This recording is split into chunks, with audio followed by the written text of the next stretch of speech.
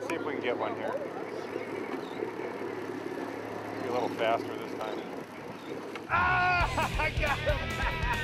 Ah! Welcome to Stand Up Fishing with Bill Roecker. All right, there's one on the heavy gear. We're aboard the Shogun on a 4-day trip to the Baja Islands. Boiling right there. Come down, guys. You're going to see a lot of yellowtail on the surface, splashing around and chasing bait. Fire out a cast to them, and you'll get a bite on the surface iron. Oh, there's a biter. Skipper Bruce Smith shows us how to use the long rod on a variety of fish at the Benitos and Cedros Islands. Oh, look at that one. One of the key things about surface iron fishing is observation and watching the way the fish boil. You know, you'll see them moving across the stern, and you want to cast in front of them. There's a professional. Yeah. Yeah. Oh! Line. Now, you don't want to be using your 30 pound, that's for sure. Minimum of 40. Boy, this fish is pretty fierce.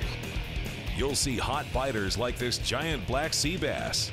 Come on aboard.